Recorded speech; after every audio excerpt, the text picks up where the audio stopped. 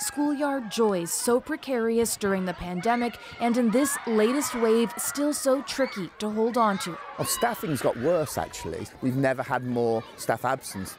This classroom at an elementary school near Liverpool sits empty. Dozens of students stuck at home as cases spike again. Teachers who were infected before getting infected for the second time. I just had a week off school because I was infected. So we're asking, when will this end?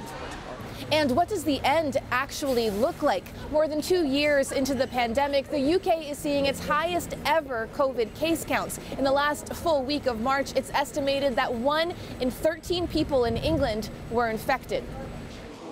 As cases climb, COVID hospitalizations in England have doubled over the past month. Some hospitals imploring people to stay away unless they're in life-threatening condition. The surge is being fueled by the BA.2 Omicron variant, but researchers here have also detected a new strain, Omicron XE, likely no more severe but potentially 10% more transmissible. We might just end up with constant levels of quite high sickness in your population, and that just cannot be a good thing. Like, we are in a worse position than we were in before. There we are. The way out, along with vaccination, more masking and better ventilation are key, says this expert. In the long term, it's this kind of short-term thinking that I think has doomed us to these constant kind of boom-bust cycles.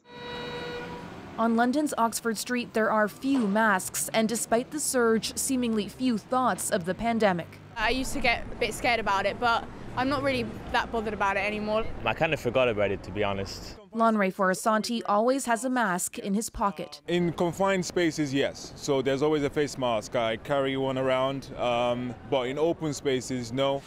Trying to find the right balance, learning to live with COVID. Ellen Morrow, CBC News, London.